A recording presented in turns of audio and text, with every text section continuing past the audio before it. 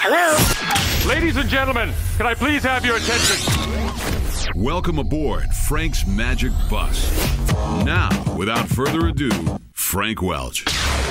Yeah, jump on board the Magic Bus. Just be careful of the hippies there. Don't trip over the hippies. Ah, there goes another one there. Hey, if you could travel back in time, get aboard a time machine, and visit the very historic times in rock and roll history, where would you end up? Well, you would have to want to be at Woodstock, right, in the summer of '69, in the mud, the blood, and the beer, and the drugs. You'd have to want to be in the audience back in February 1964 during the Ed Sullivan Show that Sunday night when the Beatles were introduced to America there.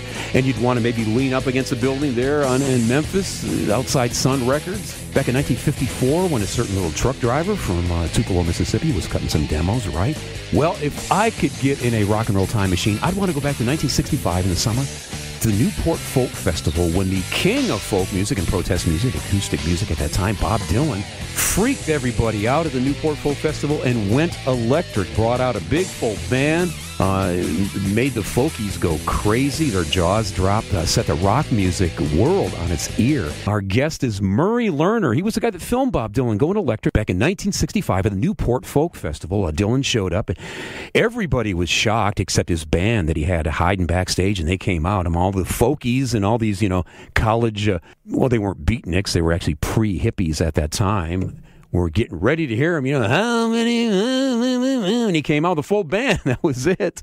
And I made history right then. And Murray says, yeah, he was kind of aware that he was filming and seeing rock and roll history that day in 1965. Absolutely, yeah. It's really quite a dramatic scene. Really one of the iconic moments in rock and roll history, obviously. Yes. I've heard differing viewpoints from people who were there and who, most of the people, like rock critics who were not there, about the legendary crowd reaction. But you were there. What was the reaction? Was it mixed or what? It definitely was mixed. There's no question about it. Of course, my concentration was on filming, but it was a mesmerizing moment, I mean, I could see that things were going to change after that. I liked it, by the way. I went wild over it. But it's interesting. At a screening I had in the New York Film Festival, it really was a revealing incident. After the screening, there's a Q&A. Someone got up and said, I was there. I was sitting right in front of the stage, and there was no booing from the audience, only from the performers behind the stage. So I said, well, I don't agree with you. I don't actually think the performers would boo. He said, no, I'm absolutely positive. Another guy got up and said, well, I was not quite in front of the stage, but I heard booing only from the press section and from performers under the stage.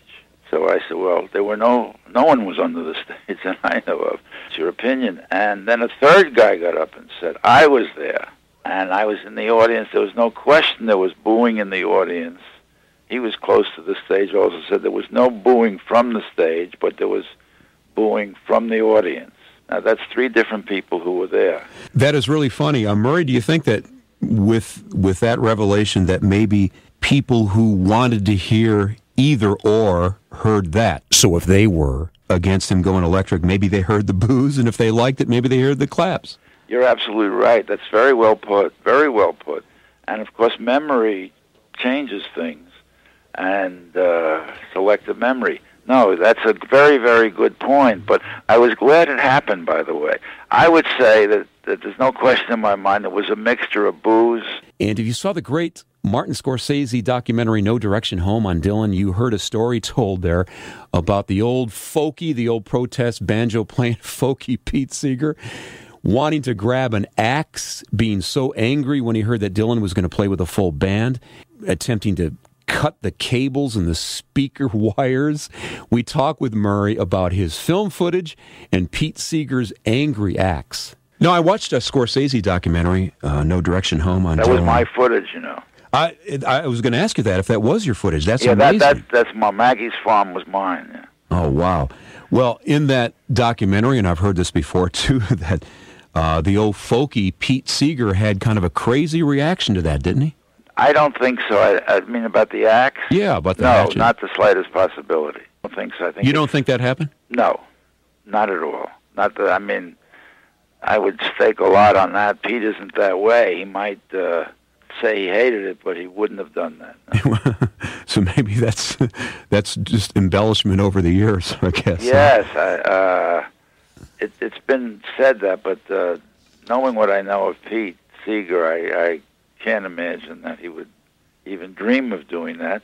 And I don't think there was an axe behind the stage to begin with.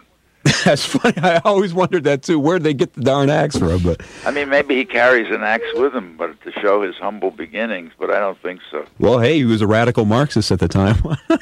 Yeah. Okay, let's get to the performance itself now. Back in the summer of '65, Bob Dylan going electric at the Newport Folk Festival. He had been, the king of acoustic protest folk music there in the early '60s. He was Bob Dylan, the icon, but he hadn't really gone electric. I mean, this is like a year and a half after the Beatles hit the Ed Sullivan Show in early 1964. And Murray says that his big super band that he brought out, including Al Cooper and some others, picked Maggie's Farm as the song to hit the stage with. Murray says that was a great choice. Maggie's Farm is a great number because, in a sense, we're all working on Maggie's Farm. It's really a song about work and the oppressiveness of work that can happen to you. Mm-hmm. I mean, it's a real American thing, I think, myth. It was perfect.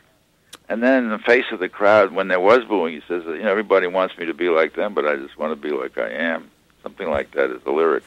That's what made Dylan so great. Didn't he have a couple of future big-name guys? Wasn't Al Cooper in that band? Yes.